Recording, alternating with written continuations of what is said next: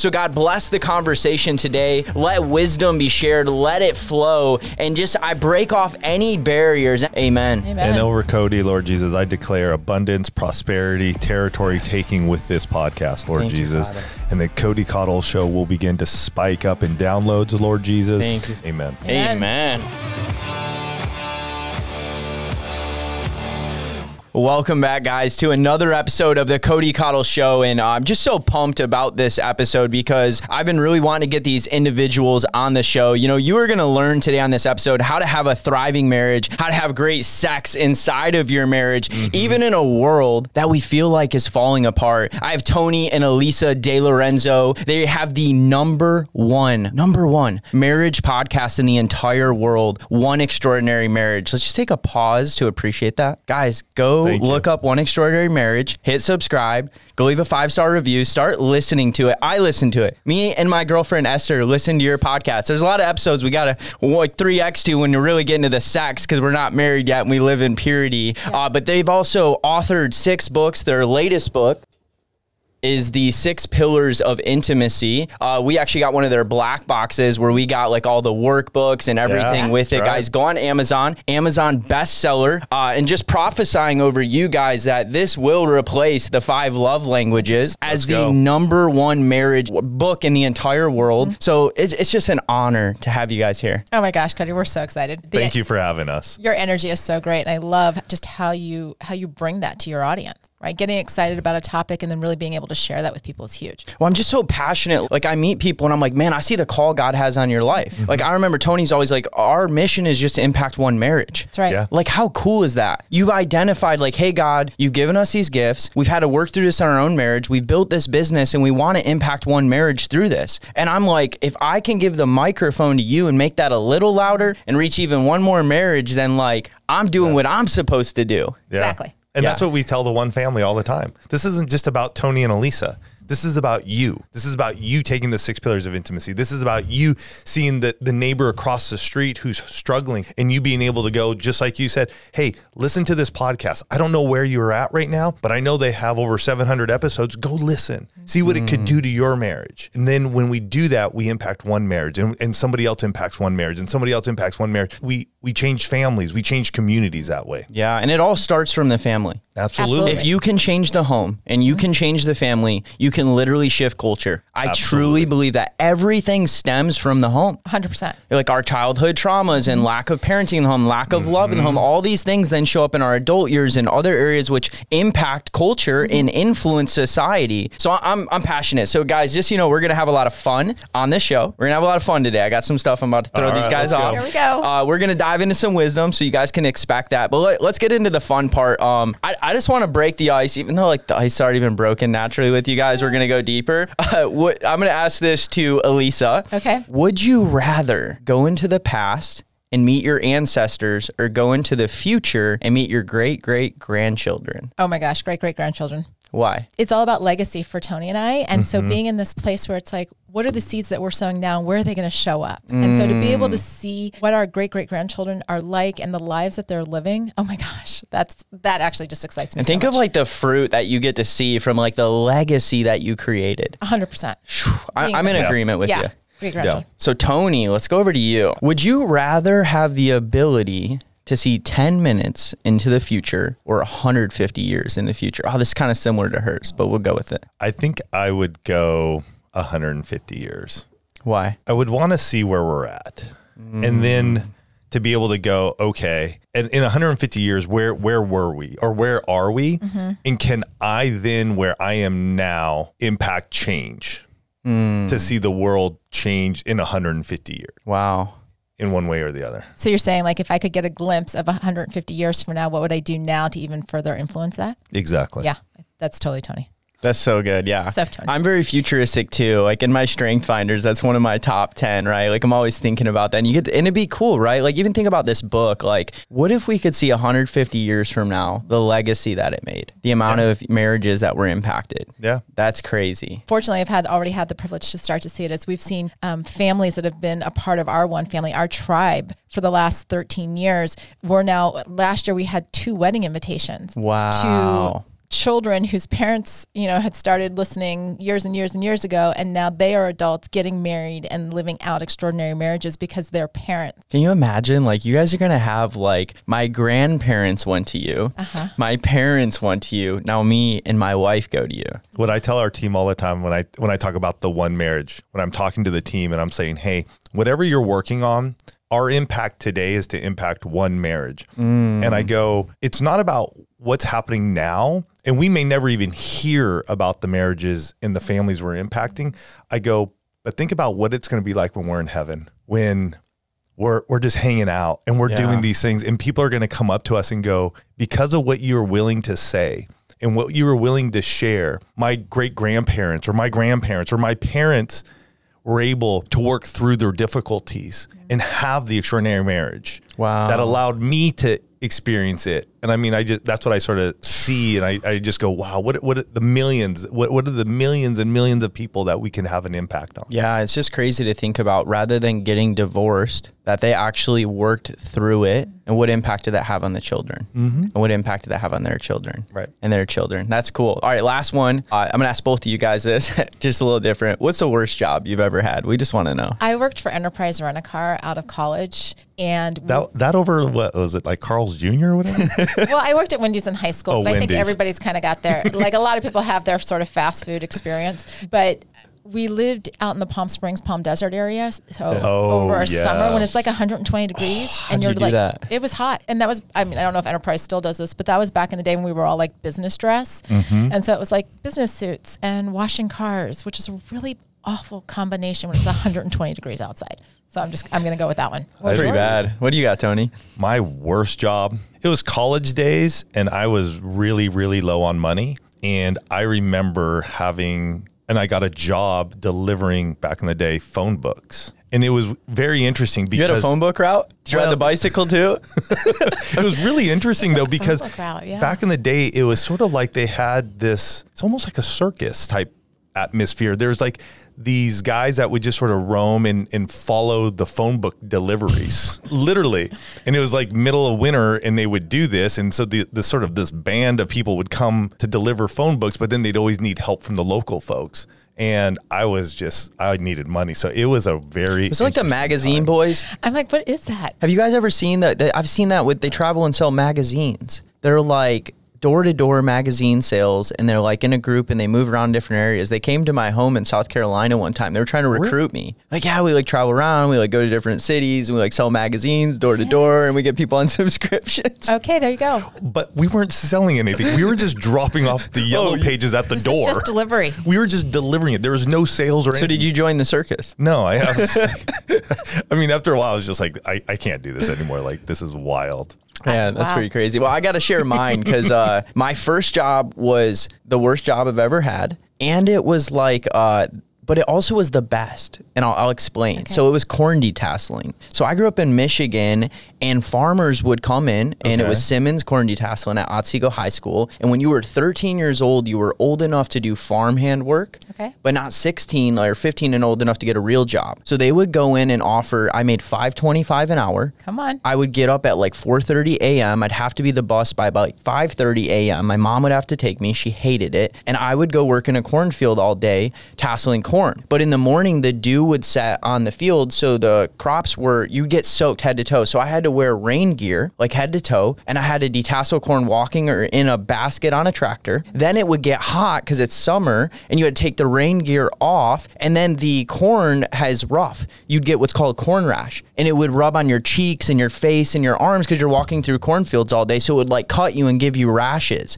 What? I made $5.25 an hour. I bought my first laptop at 13 years old with my own money. I was so stoked about it. Worst job I've ever had, but taught me hard work. Yeah. There's not a single thing I've done to this day since that first job that has been that hard. Corn detasseling. Corn detasseling. Some Midwest farmer boy stuff right there. Yeah, I grew up in Ohio, and like corn, I hate detasseling corn. I mean, that like I don't even know what it is. I grew up in California. No, we didn't actually take the stuff off. This is it taking the heads off? Yeah, at the top, because there's male and female. So have you ever seen corn crops where one row's taller? Yeah. And then there's like 4 rows that are shorter than a taller row? Because there's male. We're talking about corn sex. And female corn. We're talking about corn sex right now. I mean, I thought we'd go there because we got the marriage podcast. Let's talk about male and female corn. Here we go. All right, so we'll get into it. That fun's over. Now we're going to go deep because I just like to switch it up. But whoever's listening to this, like, they're going to be on their toes. They're not ready for what's coming next. All right. All right, so we're just going to go right deep. What do you value most in life? For myself, it's relationships. Yeah, I knew that was your answer immediately. And it's my relationship with Jesus, and then it's my relationship with Alisa, my relationship with my kiddos, and then my relationships with my friends and family. And yeah, that's what I really value the most. I do believe those relationships that we have are vital. Yeah. And they can be restored. There's restoration in some of those relationships. You know, sometimes we have fallouts with people. They may be family, they may be friends, but how do we rebuild those? Because there's so much value in them. So good. How about you, Lisa? I was going to say people. It's a little bit different in the sense that I get so much energy from like with what I do with One Extraordinary Marriage and whatnot, but even just having certain people in my life, like key people that really know how to encourage, know how to challenge. You know, because you've got to have those people in your life that will challenge you. You can't just have all the people that are in agreement with you. But also the people that I've been able to pour into and the people that mentor me. And so, I mean, it's probably very similar to you with relationships. I do love that you call our 20-year-old son a kiddo still. So, like you said that, I'm like, Dad, stop calling me a kiddo. Yeah. That's so good. And it's cool because you see what you guys do professionally now with One Extraordinary Marriage. And I always love asking, like, what do you value the most? And it's like, you value relationships and people. It only makes sense that you guys would serve, marriages because it involves both people and relationships. Right. So that's really cool. So let's get into One Extraordinary Marriage because, I think it's so important. Like everything like we talked about in the beginning stems from the family. Right. And if we can help people have better marriages, they're going to have better home life, better families. The kids are going to be raised up better. So let's get into that. What advice can we start with you guys? Take us through the framework. How does one achieve an extraordinary marriage? Well, I'm going to actually steal Tony's line because this is usually where he jumps in. He's like, it's only 2 things. It's only 2 things. Be intentional and take action. At the end of the day, great relationships happen when those 2 things happen. Yeah. And it doesn't matter. Yes, we're talking about marriage, but it doesn't matter if it's a work relationship. It doesn't matter if it's a friendship. When you're intentional and you take action, everything in that relationship can shift. Okay. I love that. Now, someone might say, okay, I hear you guys, and be intentional and take action. Can you help me be clear on what I need to be intentional about? Sure, absolutely. You have to, it's looking at, specifically within the marriage relationship, there are a lot of different areas where people can be like, oh, you know what? You just need to, like the old wisdom when Tony and I were married 26 years ago was you need to talk more and you need to date your wife. That's what they would always say to us guys. Like basically just talk to her and go out on a date. Go on date night and just talk to her more. How well did that work? Oh, it's so frustrating because it was basically like do these 2 things. And yet there's no like, what are the nuances to doing those things? Yeah. Because there's so many different ways to have that communication, that emotional intimacy, which we speak about in the 6 pillars of intimacy, as well as the recreational intimacy is those dates, those activities, those fun things. And so for me, it was always frustrating to just hear that because I'm like, okay, well, I'm not too sure how to do that. That's going to be beneficial for Alisa and I, for our marriage. What does that look like? Yeah. And so when I think about being intentional and taking action, there are many little areas that we can do that. It's taking the first step towards doing something. Okay. And I know in the book, like I'm a framework guy. Yeah. Like I'm a results driven, high D personality. Like tell me the framework. Right. How do I get from point A to point B? And I think it's good for a podcast too. Because if a listener can listen to the podcast and have a framework that they can walk away with, they can go implement. Right. They can go take action. It's not esoteric. We boil it down to steps. So inside of this book, there are 6 pillars. Yes. Can you take us through those 6? Absolutely. The first one is your emotional intimacy. And this gets into the closeness and the connection that the 2 of you have around your thoughts and your feelings and your desires. Yeah. It's really getting into how do we communicate? What's our body language? What's our tone of voice? Because tone of voice is a big thing that I hear as a marriage coach. Well, his tone of voice or her tone of voice, makes me so frustrated. But it's getting to that place where you're choosing to share your innermost thoughts with the person that you're in relationship with. So that's emotional intimacy, when you're choosing to share your innermost thoughts. Yes. That's amazing. Keep going. Thoughts are really vulnerable. Yeah. It's really vulnerable. So the second one, for men, that's hard. It is. It's hard for women too. In what Alisa and I would say is, when it comes to your emotional intimacy, it is a learned skill. This is something each of us can learn if we're willing to be intentional about it and take action about it. And what would that may look like? It may mean 10 minutes a week. You just sit down. You may listen to one of our episodes and then have a conversation around it. Around that, kind of as like to help spark a conversation that's a little deeper. It's like, hey, here's just the slow ball, man. Like we're just laying it up there for you. So that way you guys can get some like, oh, okay, there's some ideas, what Tony said, what Alisa said. Wow, did you hear this? I feel that way, or I don't feel that way, but this is how we could have it set up in our marriage. So we allow you to go and come alongside us and go, oh, we can talk about this. I feel like this is one of the hardest ones. Well, it ultimately is the workhorse of the 6 pillars, because everything else comes on how the two of you communicate, right? Are you willing to be vulnerable? Are you willing to learn what feelings are and how to talk about your feelings? Are you willing to create a safe space in the relationship where you can hear something from your significant other and process how that makes you feel and ask questions and then be able to go back to them and say, can we talk about this? Because Tony and I have been married for 26 years. Not everything that we've said in those 26 years has been, rainbows and unicorns.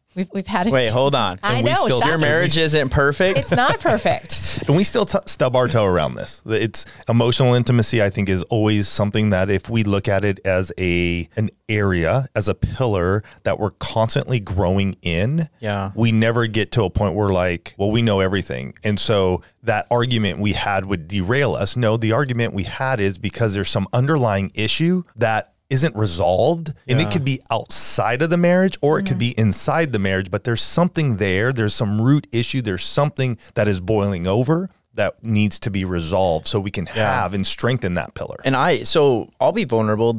I struggle so much with this in my relationship right now. This is the one area that I feel she needs the most as well. Like that's been communicated. I struggle with I can be vulnerable. Like even right now I'm being vulnerable, but the true emotional intimacy of it and the feelings, there's almost like a block. And I wonder, because from being raised in a home where dad wasn't there, he's been in prison, mom, different boyfriends, things like that. I don't think I ever saw true emotional intimacy.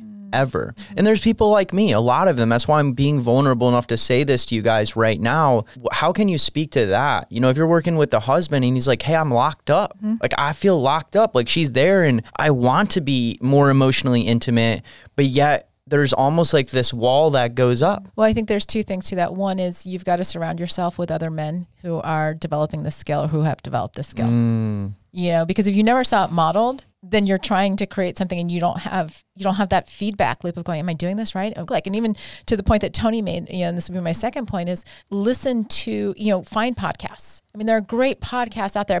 We have a conversation every week where it's Tony and I talking through hard topics or funny topics or lighthearted topics. We kind of cover the whole gamut, but listen to the conversations and model what you're doing after that. Say, okay, well, if Tony can do this, and Tony brought up this, really weird thing about, this argument that he had with Alisa and how he brought this up and it didn't go so well, but then he took a step back. You can do that too. Yeah. Almost learning from the framework that you're laying out there. Like, oh, well, my dad never showed me how to do that, but this podcast, here's a guy who's showing me how to do that. My dad never showed me. My mom never showed me. First 11 years, we didn't know what the heck we were doing. And we were so dysfunctional. Every marriage has an element of dysfunction in it. And we definitely did. Right. And for the last 15 years, we were willing to step in and going, hey, if we want to have the extraordinary marriage, what are we willing to do? How are we going to be intentional and how are we going to take action in this, maybe this one pillar each and every week? And that's where I wanted this to go.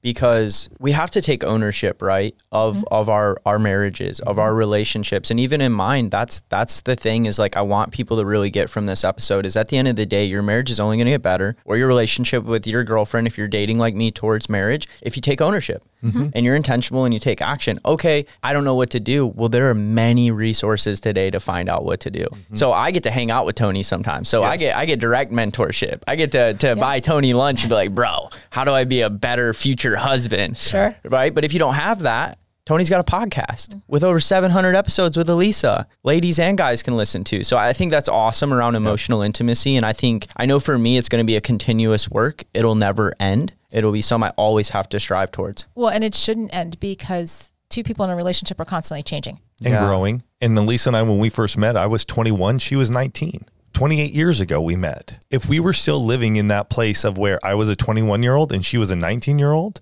that's not good. Like that literally isn't good. We've grown up. We've had different experiences happen. Yes, we got married early, and yet we're still living life through our own lenses and what we saw growing up and what we see around us. So, that's where I think we got in that year 11 mark was like, no, we're growing, but we're still sort of stuck back to where we thought we were when we first met individually and together. That's good. So what's the next pillar after emotional intimacy? So the next one is physical intimacy. Now this is guys are saying, hey, yo, yes, but this is our non-sexual. They're like, dang. We'll get to the sexual intimacy, but this is the non-sexual touch, holding hands, kissing, hugs, cuddling, whatever that may be, that draws the two of you closer together and strengthens that bond between the two of you. Can it lead to sexual intimacy? Absolutely. And yet what we have found that too many folks, and in marriage specifically, the physical intimacy gets sort of intertwined with the sexual intimacy, and both are important. And so if we don't find out how we love to connect physically without that sexual part of it, we're missing out on a lot of our marriage. It could be holding hands. Like for some people, it's kissing. Alisa's not a big kisser. I thought she would be. We've tried many a times over the years. I just had this conversation with a coaching client the other day. Oh my gosh. We'll have a whole series on the kissing game, I think it's called, just because we were doing this kissing challenge and everything. For every couple, it's going to be different. Yeah. And for us, we've come to realize like ours is naked cuddling. It's great. It literally most of the time, Cody, doesn't lead to anything more. It's just that touch we have with one another. So that's your physical intimacy. No, that's really good. And like, just even, I know one of the things like, I definitely am a physical touch guy, and like just putting the hand on the shoulder, on the back, holding the hand on the leg. Like I know that that's something that I enjoy. And I also know that my significant other enjoys that too and makes her feel comforted, loved, safe, things like that. But there's never an intention of that going beyond that. Right. That's physical intimacy. It's almost like, hey, I'm seeing you, but I don't have to get into the emotional intimacy side. Like I don't have to say something. I don't have to say, I love you. I can just move my hand over here, and that can speak volumes. Right. And well, body language, they say, is like 90% of our communication. Absolutely. So wouldn't that translate into intimacy in a relationship? Absolutely. Like and when you've together as long as you, like, you could tell, like body language, you could probably read Tony the moment he's off. Oh yeah. Oh yeah. Well, and it's so important to be able to distinguish the physical from the sexual, because the reality is that, well, I'm sure this will come up again, but you can't have sex 24 hours a day, but you can be physically intimate with your significant other through those really meaningful touches. And that's a great question. If somebody's like, well, how do I, do more with physical intimacy? Ask your significant other, what touches are meaningful to you? Don't just assume you know. Take the time to ask the question and really get to know what it is so that then you can deliver on that. That's so good. Ask your significant other, hey, what physical touch like means the most to you? And as a man to ask a woman that without the intention of sex, I would see that being powerful. She's going to light up. Absolutely. That's awesome. So what's the next one? The next one is financial intimacy. Ooh. Two words that people are like, I don't think that goes in the same sentence. That's right. It's the one chapter in the book where I think we get the most like, did you say that? Why are those two words together? And the reality is that for every relationship, money is going to play a role. Yeah. Whether it's what's our monthly cash flow plan, whether it's, we're planning for children, or we're planning to buy a house, or we're talking about retirement, or we need insurance, money is going to have a role in your relationship. And so being able to develop closeness and connection around something that is so pervasive as money, especially when money is one of the top three generally that, causes of divorce, you've got to be able to get into this place of developing the skills to talk about money, which is really challenging because most people are not taught how to talk about money. Yeah. We're not taught how to talk about money. We're not taught how to talk about feelings, and we're not taught how to talk about sex. 3 of the 6 pillars. Yeah. So yeah, talking about financial intimacy, developing and I think this is a good pillar too to go a little deeper on, because we had a conversation before coming in here to record. And we know that a lot of people are very uncertain about the world, and especially financially, economically. Maybe they're already feeling the pinch, like you said, Tony, like, hey, money's getting a little tighter. Like, those are tough conversations to have, like sitting down with your significant other, like, hey, we need to start cutting costs, you know, and like money's getting tight, and that can cause friction inside of a relationship. Can you give us some wisdom just around how to have, even when the world is chaotic, whatever state the economy, whether it's downturning, how do they have intimacy in their finances, even when it's tough, even when someone loses a job or their stock or their crypto gets cut in half? How do they maintain intimacy? Let's talk about crypto cutting in half. We've had that. Yes. Yeah. Yes. We have. I felt it too, Tony. Yeah. I mean, we've had a lot of still there. It's going to come back. Exactly. 26 years, you go through a lot of financial challenges. We lost our home in 2008. We had a car die on us, and we had to humble ourselves and borrow a much, much older car that didn't have air conditioning in Southern California when we were living here in Southern California. I say, first and foremost, don't have these conversations sitting around the dining room table or in a place where you typically talk about money. And the reason for that is there's so much energy that's built up. If it's like, oh, we have to sit down and we have to have the spreadsheets and we have to have these conversations. And then you get really uncomfortable because it's the script that you're starting to fall into, right? Instead of getting out of your home maybe and going for a walk and saying, hey, let's just talk 10 minutes about what's going on financially. Set a timer. You know, do some things that are different so that you can have a different result. And maybe you're only talking about one aspect of your finances, but it's starting with, hey, what are the fears? Yeah. Sometimes that is the most significant question to ask. Hey, what are you most worried about right now when it comes to our finances? I might not be able to have a solution for it, but I want to know. This is where, you know, the emotional intimacy comes into another pillar, right? It comes into your financial intimacy. I want to know what you're worried about. I want to know what you're thinking in terms of solutions. Your spouse might have some really great ideas that you haven't tapped into because you've never asked the question. Wow. And I think this is one of those pillars, though, too. As a team, you can come up against the problem. You and your spouse are not the problem. If you have debt, that is a problem, and you have to come up with a solution to attack the debt. At one point in time in our marriage, we were $50,000 in debt, and Alisa and I got on the same team. And it was probably the first time, this is about 5 years into our marriage, that we finally, for the first time in our lives, were like, wait, we're on the same team. Yeah. We're going to go after this thing. Doesn't matter what's happening around us. We can change what we have gotten ourselves into if we sit down and we look at this together. And yes, we may have to sacrifice, and yet what's it going to look like afterwards? And it changed our lives. Yes, we did lose everything in 2008, and a little bit later, actually, it was like 2010, I think, when it really finally hit us. But we built ourselves back up. Yeah. We've done it, but we looked at it and said, that's the problem. You're not the problem. There's a problem. We may have made mistakes, each of us, and yet how are we going to get out of this together? Is it you need to build up an emergency fund? Do you need to get out of debt? Do you need to figure out, hey, how are we going to start building up some retirement or a safety for us down the road? Yeah. Come up with a plan. And sometimes you may not see it right now, like the big plan, but what's like the one thing you can start with? That's so good. And what I heard you guys say is like to the power of a team. Like when a man marries a woman, it's a very good thing, and two become one, right? Like biblically speaking. And like when I see that, it's like, it's so cool when man and woman are on the same side, heading towards the same direction, fighting the same issues together.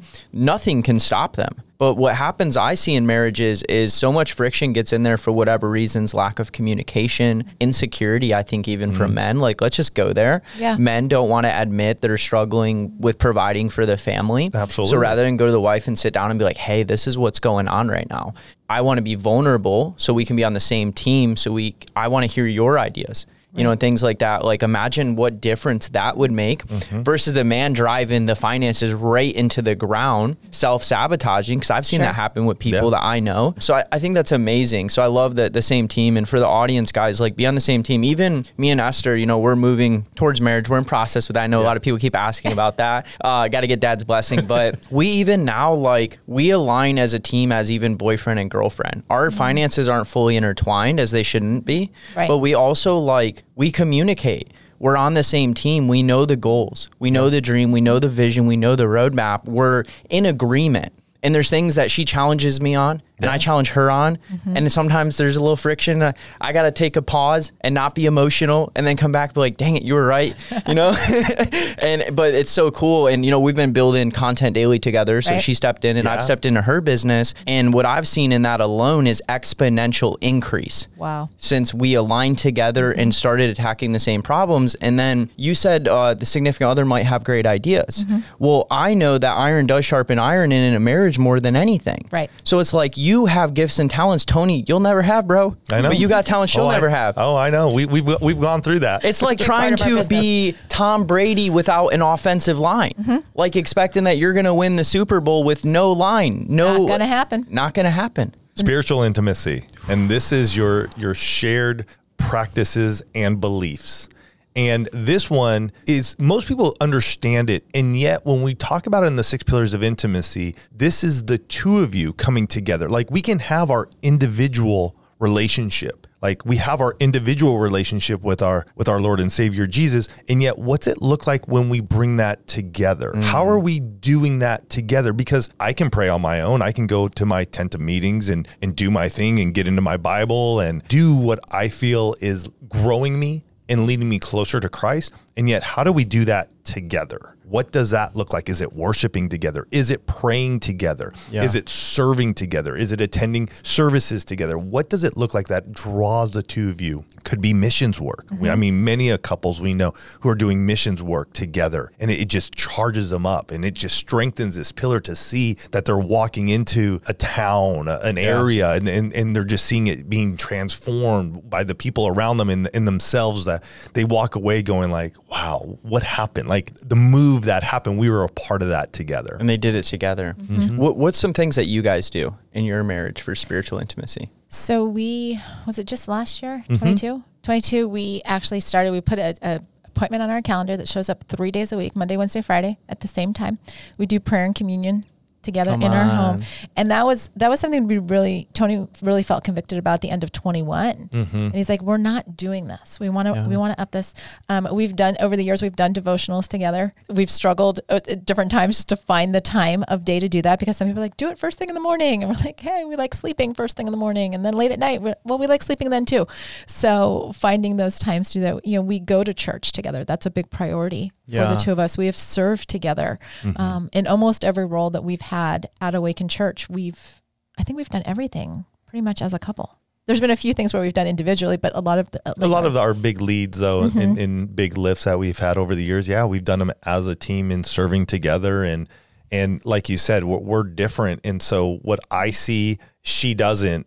And what she sees, I don't. And so we come together and we can look at a problem and we can help our team. Back in the day, we could help them solve the issue from 2 different angles and raising them up and letting them go do their thing. And so, yeah, we really have done that a lot together. I mean, we do so well in those areas. And then there are times, I mean, obviously it's sort of like we do our own thing and then we bring it back in. The prayer time that we have done and committed to, I think, has just been vitally just impactful for both of us. Yeah. And just pressing in for one another and for others, that I love that time. And yes, we used to do devotionals. Doesn't mean we won't do them again in the future. It's just right now, I think for us, it's like, what's the one thing? Again, we don't have to look at each of these pillars and stack multiple tasks. This isn't trying to put more things on your plate. How are you feeding that one pillar within your marriage? What does it need right now? Yeah. And it doesn't, like you said, it doesn't have to be like a giant bucket list that's overwhelming and then you never do it. Right. Like even if I would say for families that this is newer for them, the concept of spiritual intimacy, even just going to church together and having a conversation about the message after, grabbing brunch, talking about it, man, what'd you get out of that? I mean, that's a good starting point, right? And that's a great question. Because again, it comes back to understanding that the two of you are created differently and you're going to get different things. So, you might sit down and totally get something out of it. And then you're having a conversation with Esther. So what'd you get out of Esther it? Esther does this every time. Like I know I got to be ready because she's like, so what'd you get out of that message? And you ever had those ones that you kind of daydreamed and you didn't pay a lot of attention and she'll drill me. She's like, what'd you get out of it? Like, what are your top 3 nuggets? Oh, I like Esther Wow. so much. Yeah, she keeps me sharp. She and then does. I say mine, and then I think they're pretty good. And then she says her, and I'm like, dang. Yeah, she was paying attention. I wasn't. It's kind of how that goes. Hey, sometimes that happens and it's okay, but that's where we come along one another. And sometimes it may just be like, hey, today was just about worship for me. Yeah. I remember when my dad passed away almost 6 years ago now. And I remember just being in services next to Alisa, and I had no energy for anything. I mean, I was rocked. And I remember just being right there next to her, holding her hand and just crying during worship. The actual message, I couldn't remember one of them. Like my head was just in fog mode at that point in time. But just having her beside me, holding my hand and us just worshiping together, man, it just made me feel like, oh man, I got a spark again. Like I feel something again because I was just so numb and just hurting from the loss of my dad. Wow. So good, guys. It's almost like, God created man and woman to go together. Yeah. It's kind of crazy how that happens. Kind of crazy. So we got 3 of them so far, right? Or do we got 4? 4. So we got 2 more. Yes. Take us to the last 2. So number 5 is recreational intimacy. And this is, at its core, this is how the two of you stay close and connected in the fun things that you do and the memories that the two of you are creating. So yes, this is dates, but it's not just dates. Right? It's, hey, we're going to go try a new class, or we're going to learn something new, or we're going to travel together. So many people can get fixated on this idea that, oh my gosh, we just have to make sure a date night happens. Well, you might be in a season where date night isn't happening, but how else can the two of you create memories, right? How can you create fun? Which is, as a marriage coach, that's something I see a lot of couples, like over the longevity of their marriage, they stop having fun and they can get boring. Yeah. One of the ways that Alisa and I do this is we have a deck of Monopoly Deal. Love Monopoly Deal. And we'll just pull it out. Our kids are Esther. Yeah, I do too. The last couple of rounds, yeah, I've won big time. Nice. The little competitive comes out. It does. But again, it's fun. No joke, phase 10. We had this and we haven't played in so long we forgot. It was pretty bad. It was almost a bloodbath, guys, on phase 10. Wow. Yeah, it got pretty aggressive. We were YouTubing videos and rules because we were disagreeing, but then at the end of it, we were laughing and Who won? She beat me. Okay. Yeah. That's why it's got such That's why it digs so there. deep in me. I was like, I thought it for sure was going to be You may Esther. have to get like a little tournament with her, just put up a little I definitely tournament. called her a cheater. She wasn't. Oh, you went there. But at the end of the day, she's going to listen to this and laugh. She's going to love it.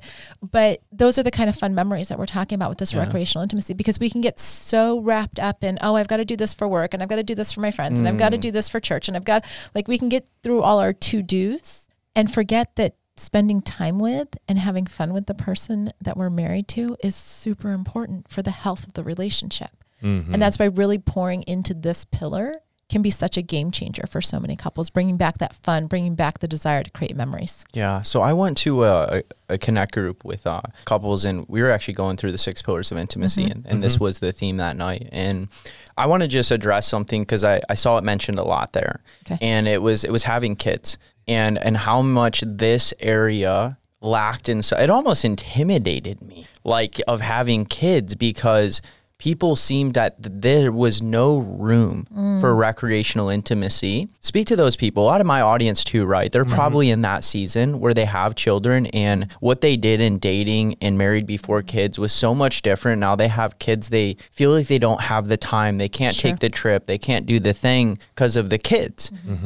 But we know that still has to be a priority in marriage. So, like, what advice do you give to those that have kids and maybe it's even new for them? Sure. I'm going to go back to... You have to go back to your favorite. Yeah, one of my favorite memories. And when we talk about this area, Alisa shared this, it doesn't have to be like extravagant every single time. And I think that's where society today has brought us to. Everything on social media is always like, oh my gosh, we went to the best steakhouse and we went to this amazing, like we saw the most amazing Broadway show and we did this. And we think that recreational intimacy is that. And I would push back and say it's not that. Yeah. It can be, but it may be once a year. Where are you being close and connected and having fun together in the special moments? And I remember when our kids were younger, favorite times, and I still remember this, Alisa and I had 2. We had 2 of them, and we would both put them to bed. Each of us would take one kid. Whoever got their kid down first would run out and go buy dinner. We're old enough that we're like pre-DoorDash. Yeah. Now you guys got like, so man, we're easier so now. spoiled. Like now you got actually have to Uber leave your Eats house. and everything. Like, so if I got my child down first, then I would run, go grab something, come home, lay out a blanket, lay out some candles, put some music on, lower and dim the lights, and we would just sit on the blanket and we'd have dinner, and then we would play a game. And literally we have gone on hundreds and hundreds of dates, Alisa and I have, to all over the place, no matter where we are here in San Diego or other places. But that one, for some reason, and we did it many a times, but that activity just left and has left such an impact on me, because it wasn't fancy. Yeah. It wasn't us dressing up. It was just us sitting on the carpet on a blanket, just having some fun together. Wow. And I think with most of us, when we're raising our children, they do take a lot. And what I would challenge you is find some time, find 30 minutes a week and do something for each other. Because if you don't, they are eventually going to leave the house. They're eventually going to say, hey, mom and dad, you guys were awesome. You've raised us as you should. And then you're going to be looking at one another going, what do we do? Yeah, and that's a scary spot. If you haven't invested time in your marriage, you look at one another and you're like, I don't know you anymore. So I probably don't want to be married to you. You know, I think because they must have learned from you, like the idea is similar to that. So we moved our date nights to Wednesday because being an entrepreneur in ministry and all these things, trying to keep on the weekends. And we try to have fun on Saturday. Like that's one of our themes. That is my. But like date nights Wednesday. And we try to alternate like, hey, I'll take lead on this week, figuring something out. You do next week. And so I was like, I learned from that. I think someone shared learning from you guys. And so we did the blanket, but we went to consignment shops and we went hunting for games. Yes. And we went to like Goodwills and consignment shops, and we bought like OG games like Shoots and Ladders. Great game. And like Sorry, the one that's like Sorry Shuffle. And like we got all these old games we played as kids. And then I cooked steak, you know, some good dinner. Yeah. And then we had a blanket, and I have a fireplace in my condo, and that was like our date night. And you know what? It was one of the cheapest date nights.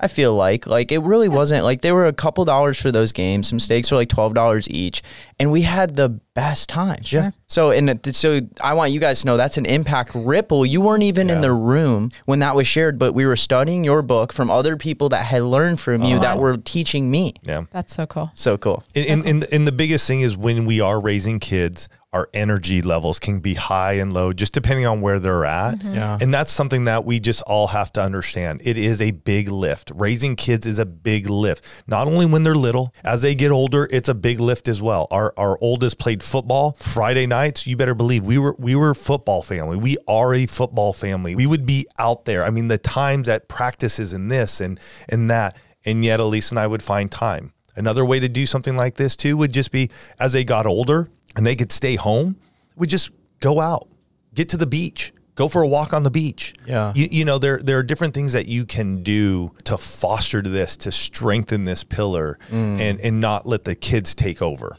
Yeah, that's so good. I like how you said like strengthen this pillar.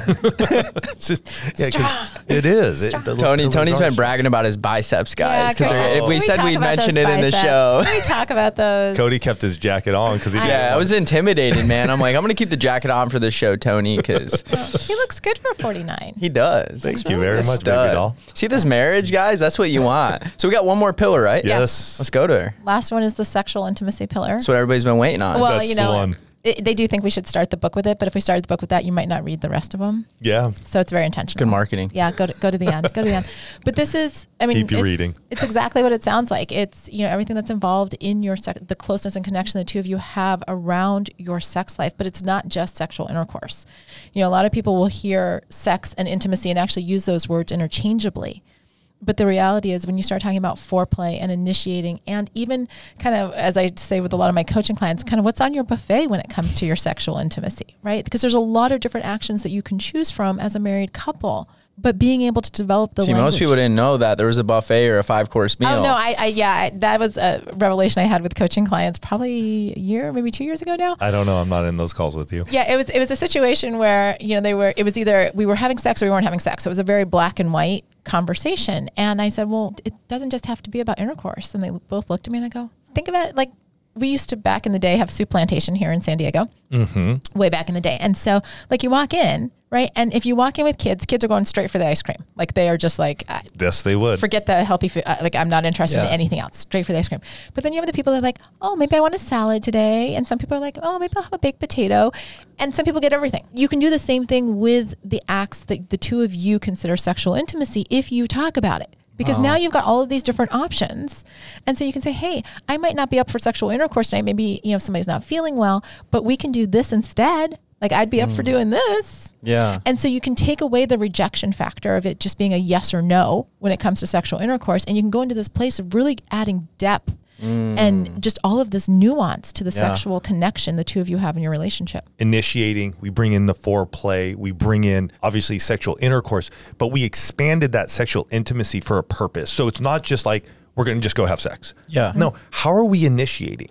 What does that look like? Because that's huge, because a lot of couples, men and women, are rejected at that point because they don't even understand what it looks like to initiate, or if their spouse is initiating. And if they do initiate, did they even understand it? Right. So even just starting from there, and Alisa and I have gone through this so we can speak to it, and understanding like, oh, you're initiating? Okay, I didn't even know that's the way you were initiating. I thought you were just rubbing my forearm. You know what I mean? It's like, cool, you're rubbing my forearm, little physical intimacy there. But for Alisa, that rubbing of forearm is sort of like, hey, like, let's go do something here a little later. You have to learn these things. You ask, get into your emotional intimacy. Going into that foreplay, what does that look like? I mean, do you have lubes? Do you want to bring in like a sex pillow or a sex ramp or something of that nature? Do you want to bring in a sexy board game and have some fun and role play some things together and all this sort of stuff?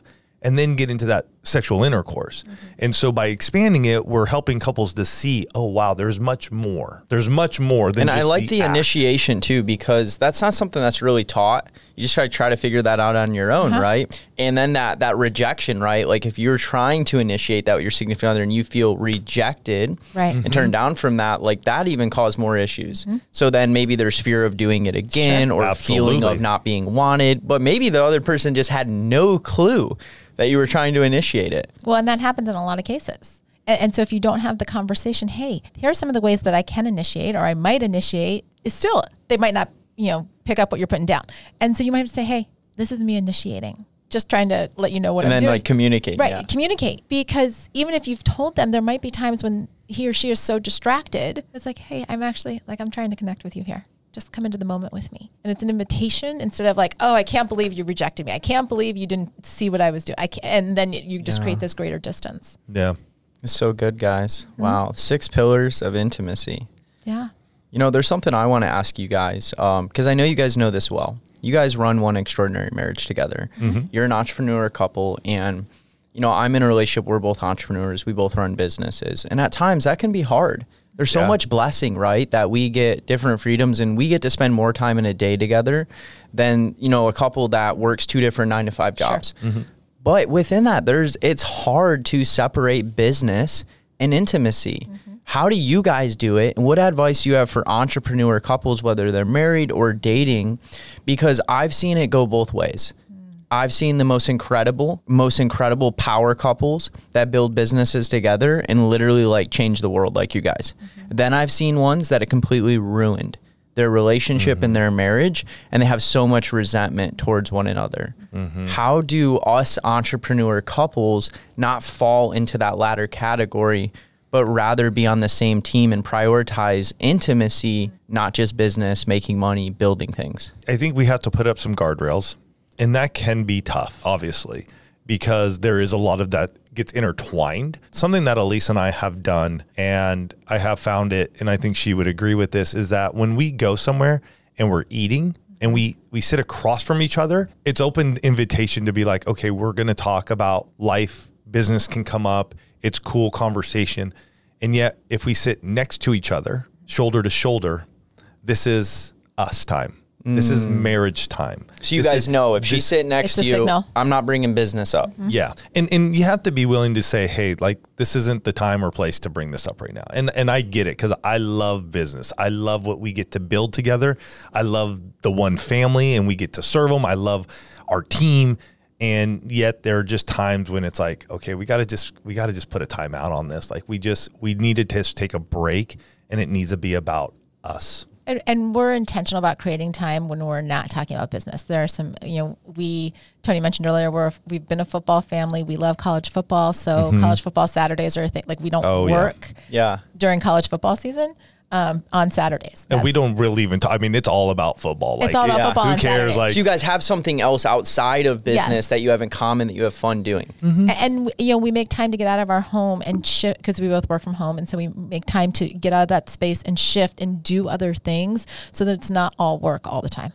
Yeah. And I think that's a really big thing that entrepreneurial couples have to be mindful of, is being in that place of saying, hey, we need to actually take a break from this so that we can be rejuvenated, so that we have more to give to our audiences and we have more energy to just tap into ourselves. And just seeing it in that way, it helps you like, oh, this is actually going to help us more in this area by taking more time over here. Absolutely. That's so good, guys. Well, guys, we're coming to the end of the show, and I just want to honor you guys and thank you so much for coming on here for this interview. Like, it means a lot to me, first of all, and I know it means a lot. The messages I get from the impact this show's been making, and it's cool. I've never had anyone come on the show that really speak to people, relationships, marriage, sex, subjects that aren't talked about enough in society. Sure. Every time I'm around you guys, every event I've ever been to that you've spoken at, every mastermind, the podcast, your book, whatever it is, I'm always picking up nuggets, making me a better man, and it's going to make me a better husband. So thank you guys. Well, thank you for having us. I mean, Cody, we think the world of you. So we got one last question. All right. Okay. So what's next for One Extraordinary Marriage, and what's next? I'm going to do separate for Tony and Alisa. I'll let you do what's next for One Extraordinary Marriage. Okay. Group coaching. So I have been coaching one-on-one for the last 10 years, and we're moving into a group coaching. We're launching that in April of 2023. And what's next for Tony and Alisa? Well, our youngest graduates in about a year and a half. Yeah. And so for us, it's going to be travel. We really want to travel. And on our 20th anniversary, we went down to Peru. And with her going off and doing her thing, we feel like we got probably a good 5 years time before our kids begin to settle down and do their thing. So we want to travel. We want to just go experience. We got married young, and we got right into work. And so we feel like we have built something that we can do anywhere, and we can do anywhere. Yeah. And so we want to go meet others who are in the one family and just enjoy this time.